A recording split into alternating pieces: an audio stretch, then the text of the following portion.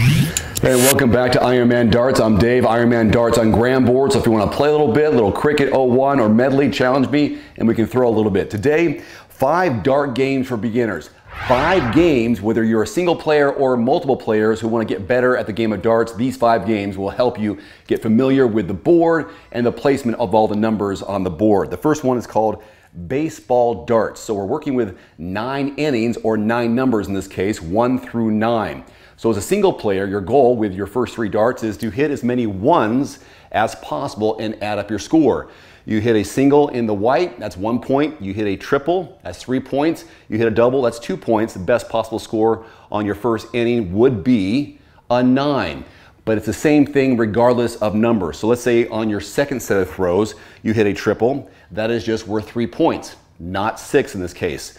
And then you continue on to 3, 4 through 9. So each time you have the potential to hit a 9-run inning. By the time you're all done, it's 81 points. So that is a beginner level baseball game, single player or multiple players. Each person goes up, hits the first inning and moves on around the board. An advanced version of this baseball game is only triples count or only doubles count as points.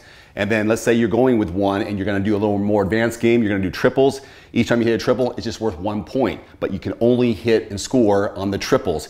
Anything single or doubles doesn't count. More challenging is just to play a game of doubles baseball. Hope that makes sense. The next game is 501, the most popular game on the planet. 501, this is where you work backwards from 501 points down to 0. You cannot bust. But as a beginner, all you have to do is score a point. Once you throw at the board, you subtract that number from 501 and then get to 0. So with this game, it's very simple. You're going to try to hit a treble 20, 60 points, and work your way down. The goal is to hit the 20s as much as possible. You can split the bowl, which means you can make the red 25, or you can make the bowl 50, or you can make the whole thing 50. Your call as a single player, but that's the goal, is to go from 501 down to 0 as a way to work on your game, and then just count your darts. How many darts does it take to get from 501 down to 0? A more advanced version of this is to go double in, double out. So you can only start scoring after you've hit your double, and you have to finish on a double. A more advanced level than that is master in, master out. A master is any double or triple to begin, and then you can finish on any double or triple.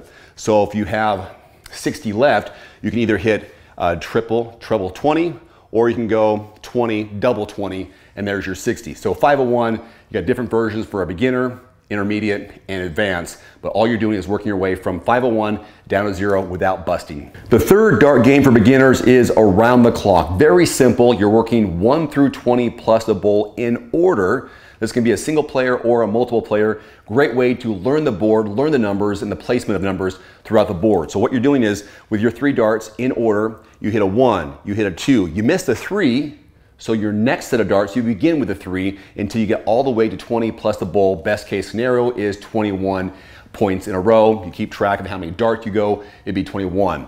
To make this a more advanced is to make it a triples around the clock. So you have to hit a triple before you move on to the next number. Even more advanced, or flip them, is a doubles before moving on around the clock. The fourth game for beginners is called cat and mouse. It requires 2 players to play. One person's the cat chasing the mouse. The mouse goes first.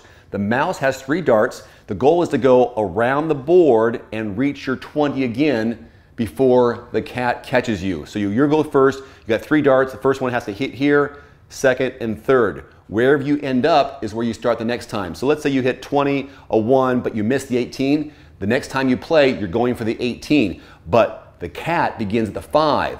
The cat has a chance. Once the cat catches you, you're dead. So cat throws 5, 20. If it hits the 1 and you're on the 1, it's over, and you play the best of 5. You just flip positions, and now the cat becomes the mouse, and the mouse becomes the cat, and you flip it. So basically you're just chasing each other around the board, and you have to stay focused on hitting your number, because wherever you hit last is where you start the next round, and the other person is trying to catch you. If they reach your number in their throw, game over, do it again, and the first person to reach 5 games wins.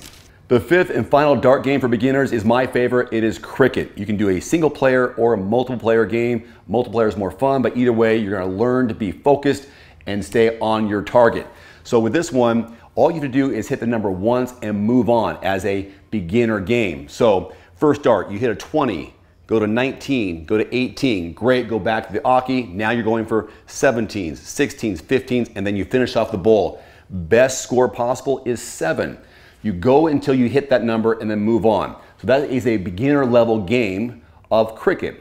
Next step up is to make it a triples cricket game. So you have to hit the triple before you move on to the 19. Once you hit the 19 triple, then you go to the 18 and so on. And at the very end, you can either choose any of the bowl, the whole bowl, or you can split it and have to hit the double bowl. That would be a more advanced game. The even more advanced game is to make it a doubles cricket game. And once you're happy with what you're doing, and you're familiar with all the placements on the board, maybe start playing online and play people for points. Those are my 5 dart games for beginners. Baseball darts, 501, around the clock, cat and mouse, and of course, cricket. So that's my video for today. If you have any beginner dart games you want to share, put them in the comment section below. We'll continue the conversation there. Until next time, I'm Dave with Ironman Darts. Please subscribe. I'll see you next time. Adios.